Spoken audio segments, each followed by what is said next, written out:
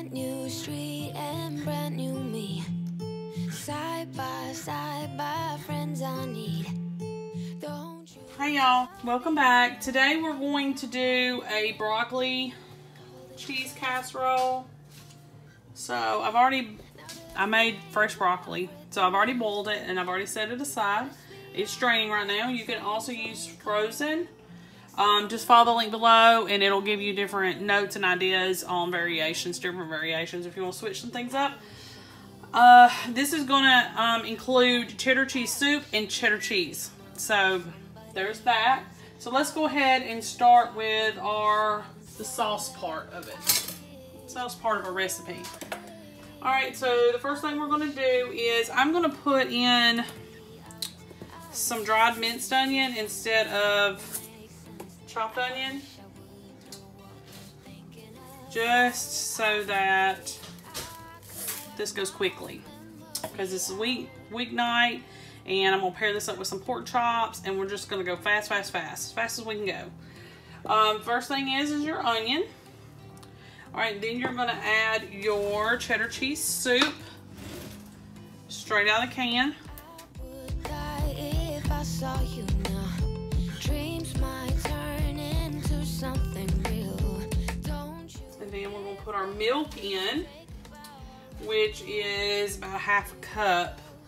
And I'm gonna have to use a 1/4 cup measure. I'm gonna use some almond milk, but you don't have to. You can use regular whole milk. And we're gonna go ahead and put our mayo in.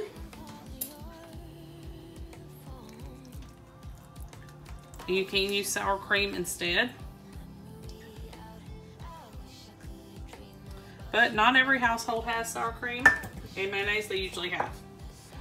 And then our spices. We need about a teaspoon of garlic powder. We need about a teaspoon of pepper. We need about a half teaspoon of dry mustard. That's dry mustard. Half a teaspoon of salt. And then the next thing is I shredded 8 ounces of cheddar. We're gonna use half of it in a casserole.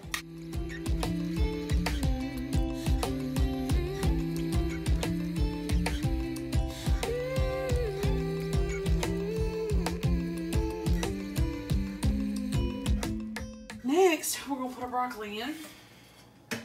And I overcooked it because I was afraid that it wouldn't get done.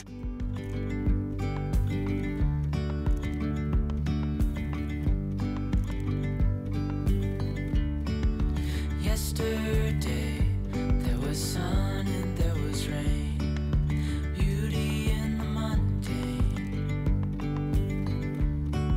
And as the light startled our eyes, we let go of disguise.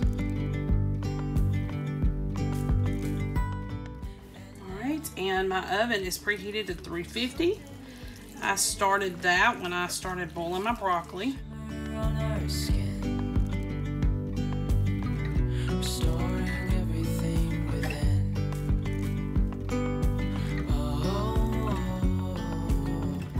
This is in a 9x13 pan, but I had about 2 pounds worth of fresh broccoli when I cooked it, so you may not need a pan as big. We'll put the rest of the cheese on top.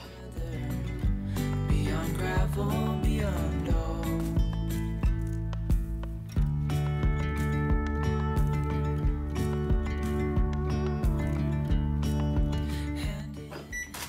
I'm gonna take my Ritz crackers. You just need 1 sleeve of Ritz crackers. Here, let me see if I can move this so you can see. Okay, and I'm gonna put in my cheese bowl that I just used. I'm gonna crush these.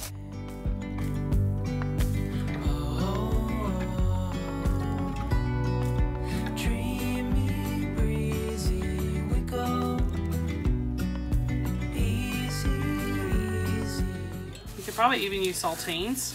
It's gonna get a little bit different flavor, but still gives you a little crunch at the end. About a half a stick of melted butter. And I'm gonna take a fork and kind of stir everything around.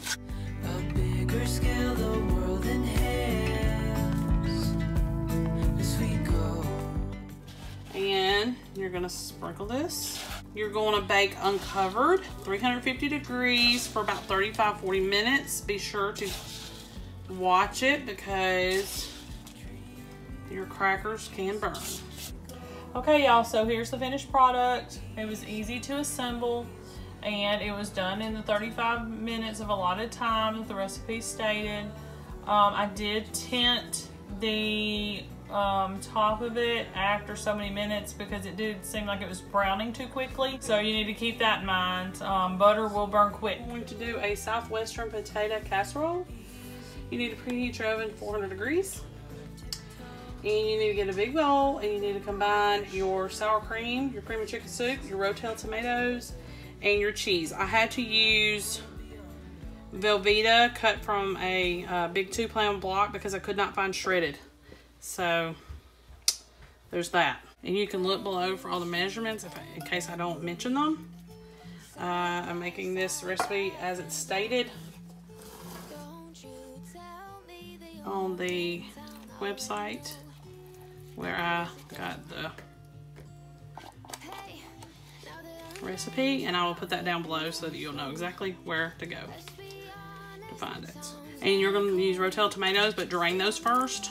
And I already put in a cream of chicken soup, 16 ounces of sour cream, Velveeta, and this can of Rotel. You're going to combine it. And then you're going to need 32 ounces of hash browns. You can let them defrost a little on the counter, but do not completely thaw them. You're also going to need to add some dried minced onion, about a tablespoon. I could wipe my own memory out.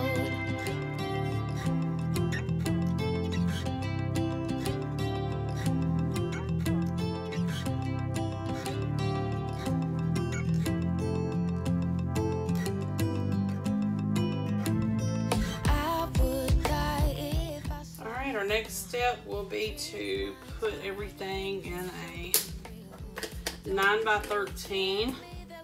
Take a bow, already know. Now you gotta go. Hey, now that our names are written in stone, let's be honest, sounds like home. Still I'm here alone and I'm calling your phone. I wish I could wipe my own memory out. I wish I could dream about somebody else. I wish I could talk when the silence. To sprinkle this with tortilla chips. Oh, I wish I could wipe my own memory out. I wish I could do something that will make sense. I wish I would know what you're thinking about. I wish I could wipe my own memory out.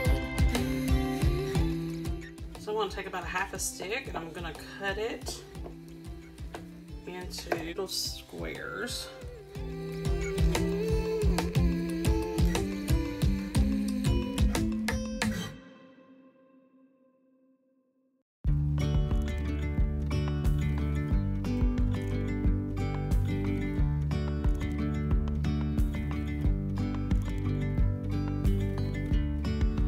Yesterday there was sun and there was rain, beauty in the mundane.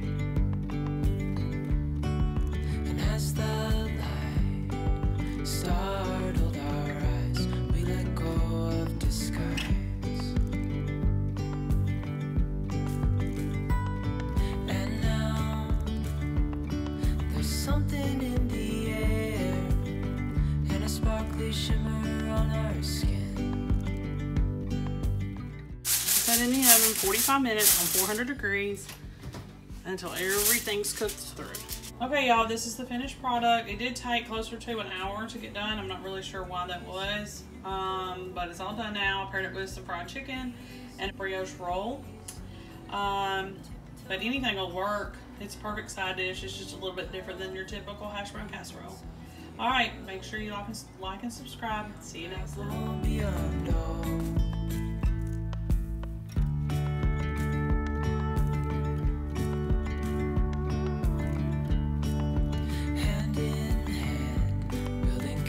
castles out of sand.